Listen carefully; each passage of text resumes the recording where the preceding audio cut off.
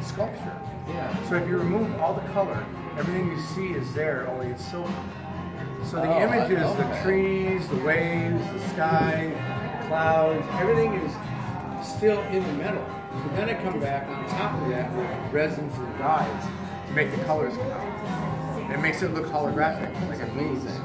Yeah, it's very And then you different. just have what, like one LED light back there that Yeah. changes, and that's it.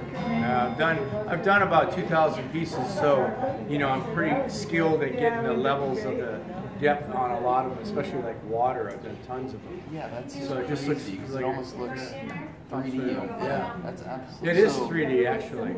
Oh, because it actually has the sculpture on it. Yeah. You actually chisel it. Yeah, Stuff on it. It's just that the tools are smooth, so they don't leave like real hard cuts. You know? Okay, gotcha. And but they're still cutting into it.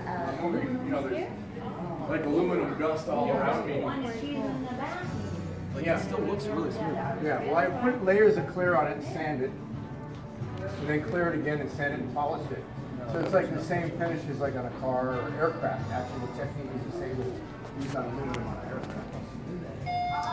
So all your pieces have a light on it like that? Or just this piece here, these are originals.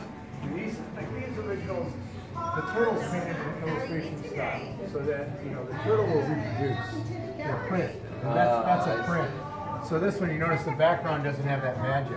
Yeah. But the originals do, the prints don't. But for the price point difference, you know, it makes it more affordable to have the print. So this you could do a custom back, but you could just print on top of it. Right. Yeah. I have printed that image before. I gotcha. Yes, please.